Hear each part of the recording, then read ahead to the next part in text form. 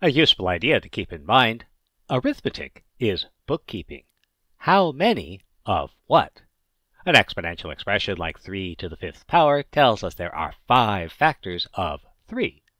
What happens when we multiply or divide them?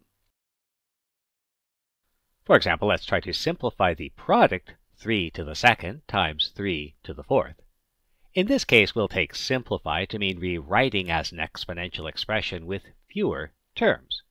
So remember, definitions are the whole of mathematics. All else is commentary. 3 to the 2nd is the product of 2 factors of 3,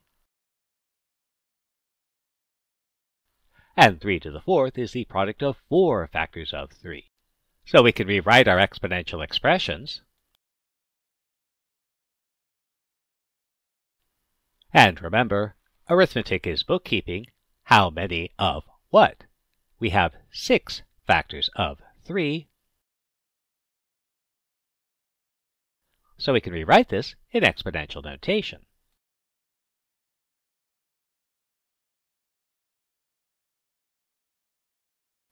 Or let's say we multiply a to the 2nd times a to the 5th.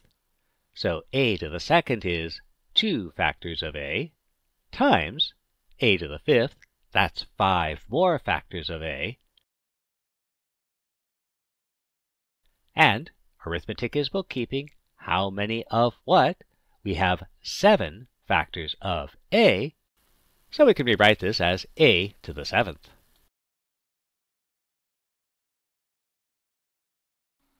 We can turn this into a product rule. We shouldn't. Don't memorize formulas. Instead, understand concepts. In this case, multiplication by a to the nth power increases the number of factors of a by n. Well, you're probably wanting for a formula anyway, so here goes. Since a to the mth is the product of m factors of a, and a to the nth is the product of n factors of a, then a to the mth times a to the nth will be m factors of a multiplied by n factors of a. And arithmetic is bookkeeping. We have m plus n factors of a, and so we can rewrite this as a to the m plus nth power. And this gives us the product rule for exponents. If we multiply two exponential expressions with the same base, the product will have the same base, and the exponent will be the sum of the exponents. So let's simplify a to the 2nd times a to the 5th. Remember, understand concepts. Don't memorize formulas. So really, what we're doing is a to the 2nd times a to the 5th is 2 factors of a times 5 more factors of a, which is 7 factors of a. But we could also use our theorem. A to the 2nd times a to the 5th is a to the 2 plus 5, a to the 7th. It's important to understand that theorems and formulas are kind of like power tools. If you understand what you're doing and take safety precautions, you'll be okay. But if you're not careful, you can really mess things up. So here we might say that's a product. So if we use our product rule, we can add the exponents and then do something with the bases, and we get a b to the 8th. But this would be incorrect. So remember, understand the concept. Don't memorize the formula.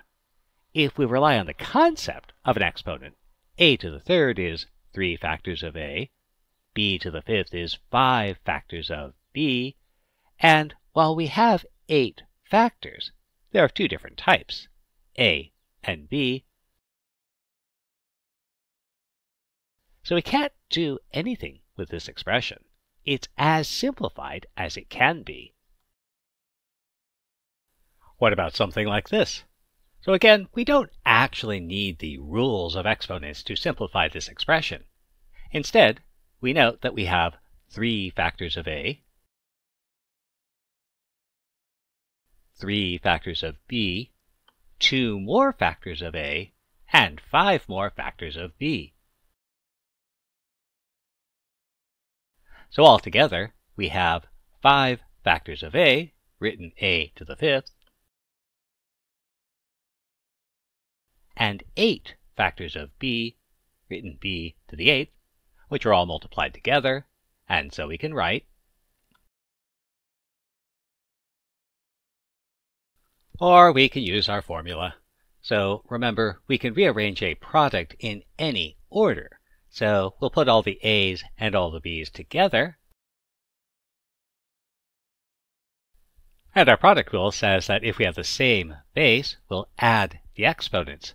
So we'll have a to the power 3 plus 2 times b to the power 3 plus 5. Or, doing the addition, a to the 5th times b to the 8th.